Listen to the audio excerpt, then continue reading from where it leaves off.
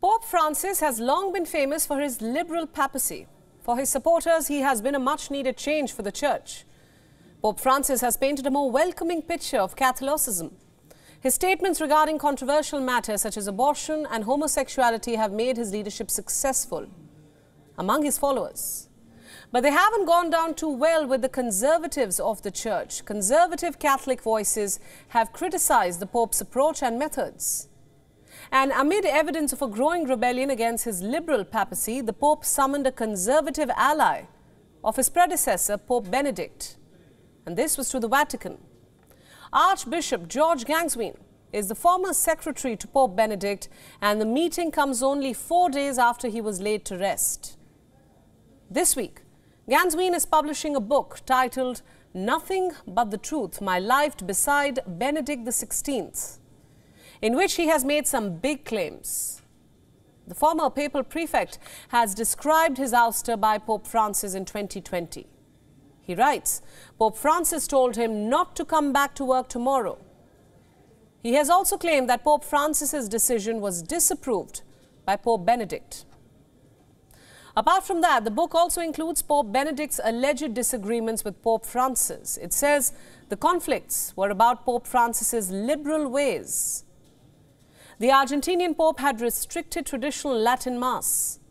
His move was aimed at fighting divisiveness and was caused by inappropriate use of the Mass. But the decision was criticized by conservative Catholics.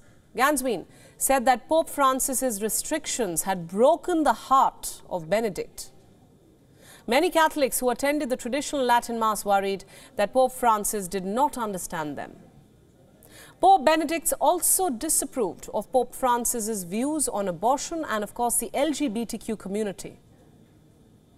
Gänswein's publication comes at a peculiar time. It has prompted interesting accusations that he aspires to become a champion for conservative Catholics, those who loathe Pope Francis's liberal-leaning papacy and who disapprove the Latin Mass restrictions. Even though Pope Benedict wasn't a fan of Pope Francis, he discouraged open opposition to him. But after his death, analysts suspect that Pope Francis's haters may now become more determined. In line with standard practice, the details of the meeting between Pope Francis and Gänswein haven't been disclosed by the Vatican press office yet. But experts are speculating that the Pope summoned him to offer an olive branch.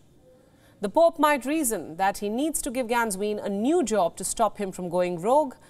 In his Sunday address, the Pope denounced gossip. He has called it a lethal weapon. This is being seen as an attack on Gänswein's book. Although Pope Francis has been criticizing gossip regularly for years, his meeting with a conservative ally has raised eyebrows, especially when there has been evidence of criticism surrounding his papacy.